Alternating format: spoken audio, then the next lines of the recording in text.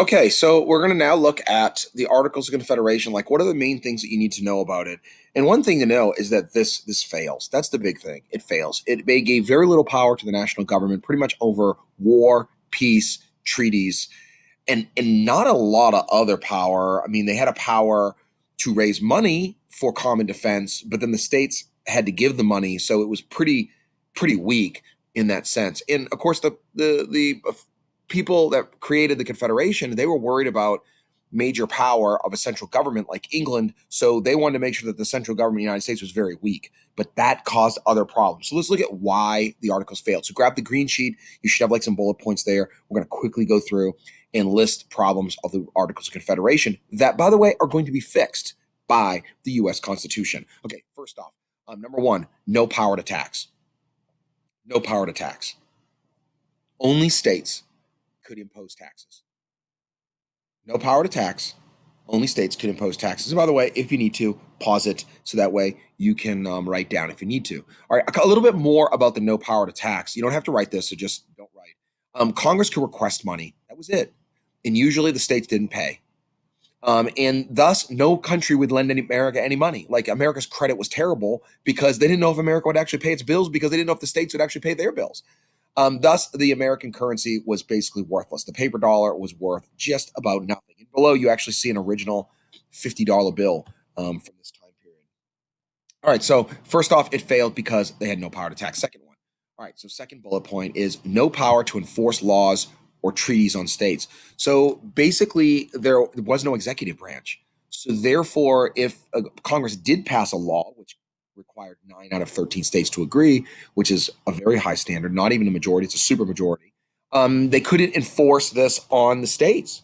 The states could just basically ignore them, kind of like the nullification crisis of 1830s over the tariff. But except there, the union actually existed. So nullification probably wasn't real. Here, nullification's real. Like they could just say, you know what? I don't really care. So that's what happened. So number one, tax. Number two, no power to enforce law because there's no executive. Next, no power to regulate commerce. So states could actually tariff each other under the Articles of Confederation and often did. And this led to like mini trade wars between the states and made commerce and trade very, very difficult and was bad for everybody. So this is going to be something again corrected by the U.S. Constitution. So three things so far: commerce, taxes, and no power to enforce law. No power to raise a national army. Although the Articles of Confederation gave common defense the main reason, they still didn't like give the power to raise a national army. The states still had to like give troops to them, and they had to give the money to the national government for the troops. Because again, they were scared of a national government being strong and they would use the army against them. They're worried about the Leviathan, if you would. And so they made it so weak that when something happened, like Shays' Rebellion in Western Massachusetts, no one could respond. Like nothing happened. Like there was no way to get an army together. So this is a really major thing. In fact, this is what prompts George Washington and other leaders to say, you know what, we got to change the articles because they are just pathetic. All right, no power to raise a national army. Next, no national judiciary. There was no court system at the federal level. Nothing. The only thing you could do is appeal to Congress. They were the last resort in something. So there's no Supreme Court, there's no federal court, there's like no system of federal courts at all. So this is a real mess. No national judiciary, no executive. The articles provided no executive. So there's no way to enforce law. They did, like, in the absence of Congress assembled, there was like a rotating executive just to keep the government afloat, and if there was problems with a country or they needed to negotiate a treaty, each state would appoint one person, and they had 13 people in an executive, and like they would rotate around, and one of those people would like serve as like an executive for a short term. But this is like not really an executive; it's really a kind of committee. Really, is what it was. It was like an executive committee. But it was absolutely pathetic, and they couldn't get anything done because people just argued all the time, and they couldn't get a darn thing done. So no executive. Another weakness is that there was no. It didn't matter how big your population was. New York and Virginia had the same vote as Vermont and New Hampshire or Rhode Island. So there was no way to account for the fact that some states had a lot more population. It just seemed really fair. Like everybody, it seemed unfair, I should say.